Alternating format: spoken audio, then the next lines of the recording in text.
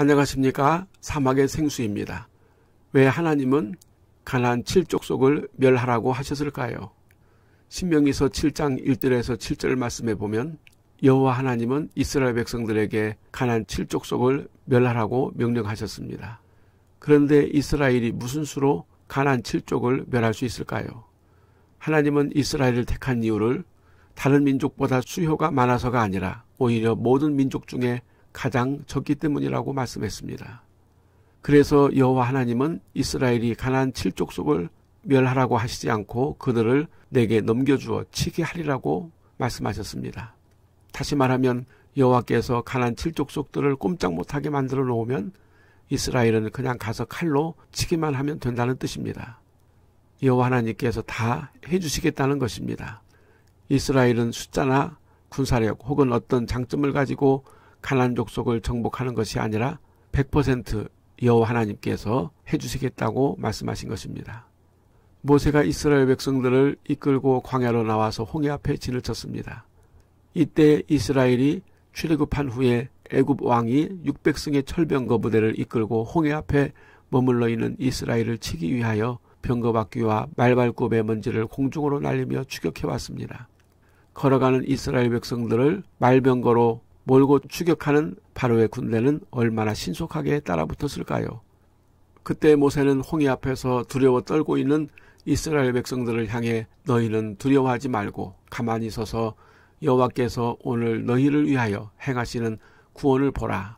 너희가 오늘 본 애굽 사람을 영원히 다시 보지 아니하리라고 말했습니다. 다윗과 요나단은 여호와의 구원하심이 칼과 창에 있지 않고 사람의 많고 적음에 달려있지 않고 오직 전쟁은 여호와께 속한 것인즉 그가 너희를 우리의 손에 넘기시리라. 사무엘상 17장 47절에서 말하고 있습니다. 이스라엘 백성들은 여호와의 구원하심을 보기 위해서 전적으로 여호와 하나님을 의지하고 믿고 기다려야만 했습니다. 이스라엘 백성들이 여호와의 구원을 얻기 위해서 반대급부로 버려야 할 것들이 있습니다. 얻기 위해서 버리는 것입니다. 여호와의 구원을 얻기 위해서 철저히 가나안 7족을 버리는 것입니다. 어떻게 버려야 할까요? 죽이는 것은 물론이고 그들과 어떤 약속도 절대로 혼인하지 말고 그들의 제단을 헐고 주상을 깨뜨리고 아세라 목상을 찍으며 조각한 우상들을 불살라 버려야 합니다. 여호와는 모세와 이스라엘 백성들에게 비인간적인 매우 냉정한 말씀을 하셨습니다. 여호와께서 가나안 족속들을 이스라엘에게 넘겨주실 때 반드시 멸해야 한다. 멸해야 한다는 것은 슬로터, 슬레이, 학살, 즉 죽여야 한다는 것입니다. 더군다나 남녀노소 심지어 아무것도 모르는 어린 아이들까지 죽이라고 하나님은 말씀했습니다. 거의 홀로코스트, 인종 말살 수준입니다. 어떻게 하나님께서 한 족속을 완전히 멸종을 하라고 하실 수가 있을까요? 결국 여호와의 전쟁은 여호와께서 승리케 하시지만 피를 흘리는 잔인한 살해는 이스라엘 백성들이 직접 해야 하는 것입니다. 여호와의 구원은 이스라엘에게 영광스러운 것이지만 실상은 왜 여호와는 그렇게도 잔인하게 가나안 7족을 멸하라고 하셨을까요? 여호와 하나님은 완전하시고 지혜와 지식이 충만하시고 선하시고 의로우시기 때문에 그렇게도 잔인한 전쟁을 치르라고 하신 데에 있어서는 분명히 하나님의 생각이 있으실 것입니다. 왜 그렇게도 여호와는 자신의 백성을 아끼고 귀히 여기시면서 가나안 7족에 대하여 무자비하고 냉정하셨을까요? 하나님의 뜻을 알기 위해서 우리는 가나안 7족의 정체를 밝혀내야 합니다.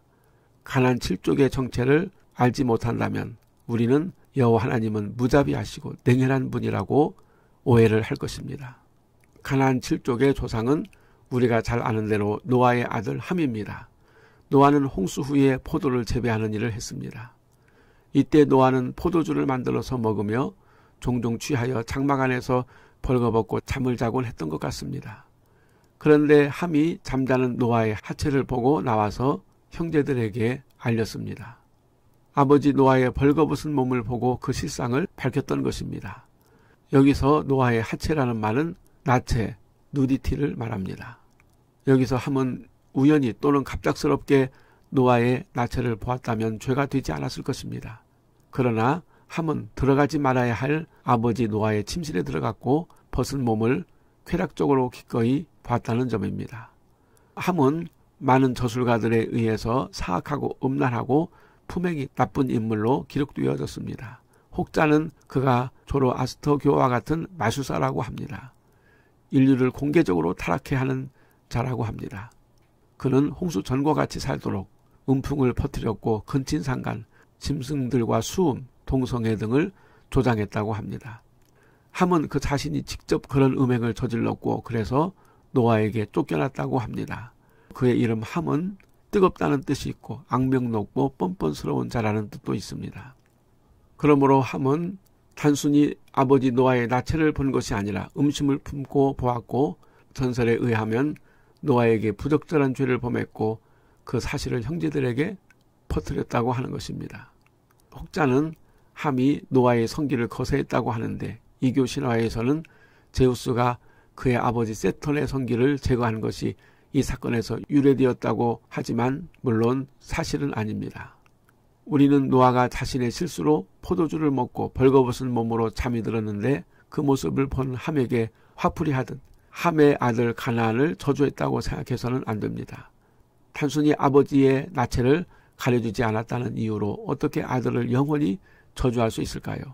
여기에는 분명히 깊이 숨겨진 가나안의 실체가 있기 때문입니다. 다시 말하면 노아 홍수전부터 내려온 깊은 음풍이 함에게서 나타났고 함을 통해 가나안의 음풍이 시작될 것을 노아는 알았던 것입니다.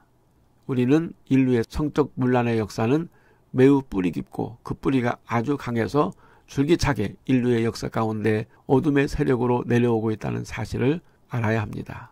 그래서 성스러운 목회자나 신부들에게도 함의 음란함은 가나안에 숨겨진 음교로 교활한 유혹이 되고 있는 것입니다. 다시 말하면 가나안의 뿌리 깊은 우상숭배와 죄악은 함의 자유분방한 성적 타락과 그 수위를 넘는 부적절하고 사악한 성문화의 근거를 두고 있다는 것입니다. 가나안 7족속들은 함의 아들 가나안의 후손들로 함에게 뿌리를 두고 있습니다. 그러면 구체적으로 가나안 7족속은 어떤 우상숭배를 했을까요? 가나안의 신들은 대충 103개의 신들이 있다고 합니다. 대표적으로 몇 개의 신들을 살펴보면 아래와 같습니다. 엘이라는 신은 가나안의 주신으로 돌로 만들어져서 이스라엘의 하나님 엘로힘격에 해당이 됩니다. 아세라, 엘의 부인으로 어머니 신으로 성적 방종의 신으로 신전에서 집단 혼음을 합니다.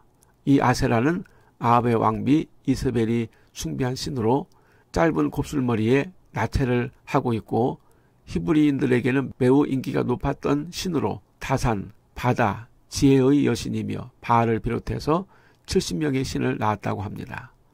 바알, 주, 로드라는 뜻으로 사람의 이름으로도 쓰였습니다. 바알은 가나안의 남성신으로 소유주, 생산과 출산의 신으로 이스라엘 백성들에게 영향을 끼쳐서 비와 풍요, 농경의 신으로 숭배되어졌습니다. 이스라엘 백성들에게 매혹적인 것은 비의 신이요 성적 무절제를 정당화해주는 신이기 때문입니다. 바알의 신전에서는 남자는 바알, 여자는 바알의 누나인 아낫을 대표하여 신전매음이 행해졌습니다. 이교도들은 바알을 사탄 버금가는 힘이 있는 귀신으로 여겼고 유대교에서는 지옥의 마왕으로 알려져 있고 기독교에서는 사탄의 동무로 서양의 주술에서는 사람과 고양이와 두꺼비의 혼합으로 여겨지고 있습니다. 아스다롯은 바알의 여동생으로 바벨론에서는 위시타르로 불려졌고 다산과 전쟁, 쾌락과 사랑을 상징하는 비너스와 같은 여신이고 후에는 하늘 황후 에베소의 아데미로 불려졌습니다. 창녀들의 수호신이며 변덕스럽고 표독스러운 여신으로 묘사됩니다. 입술은 피로 물들었고 검은 옷을 입고 검은 뿔 달린 모자를 쓴 악마로 묘사되며 나쁜 일을 좋아하며 입가에 웃음을 띠면서 사람들이 괴로워하는 것을 즐겨하는 세디즘의 원조가 되었습니다. 드라빔, 이 드라빔은 수호신이며 야곱의 아내 라헬이 아버지 라반의 드라빔을 훔쳐왔는데 상속권이 있기 때문이라고 합니다. 몰렉과 몰록, 암몬의 신으로 사람의 몸에 황소머리가 붙어 있는데 두 팔을 벌리고 있고 그 팔에 아이 인신제물을 얹어 놓습니다. 인신제물을 받는 신이며 솔로몬이 숭배했고 그리스 신화에서 미노타우로스와 같은 형상이며 현재 미국의 어느 도시에 이 형상이 만들어져 있다고 합니다. 그모스는 모압이 숭배한 신인데 몰렉과 쌍둥이 신이며 성질이 같습니다. 밀감, 밀고, 팔레스틴 원주민의 우상으로 신생아를 바치는 신이며 아하스와 므낫세 시대에 흥했고 그 숭배 장소는 흰놈의 골짜기이며 게헨나, 지옥으로 불려지기도 합니다. 다곤, 블레셋 사람들이 숭배했던 주신으로 바알의 아버지로 불리며 풍요와 생산의 신이며 물고기, 옥수수라는 뜻입니다. 상반신은 사람, 하반신은 물고기 모양을 한 형상을 가지고 있으며 풍요의 신이기도 합니다. 위시타르, 창류의 신이고 생명을 축원하는 여신이며 아스다롯과 같은데 바벨론과 아수르에서는 이시타르로 불렀습니다. 금성의 신이고 남자와 여자 양성을 소유한 신이기도 합니다.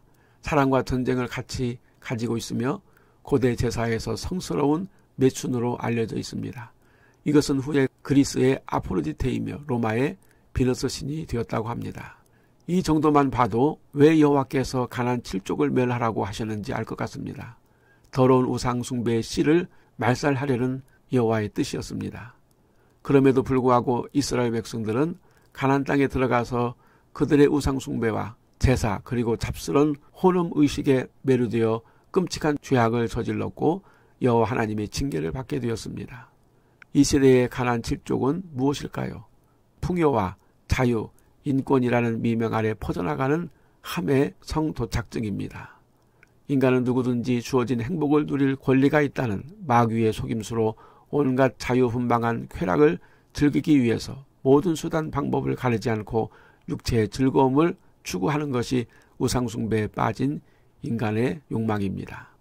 우리 그리스도인들은 세상을 변화시키려면 교회가 커져야 하고 많은 선행과 자선을 베풀고 그러기 위해서는 부흥이라고 하는 물량적 부자가 되어야 한다고 생각합니다.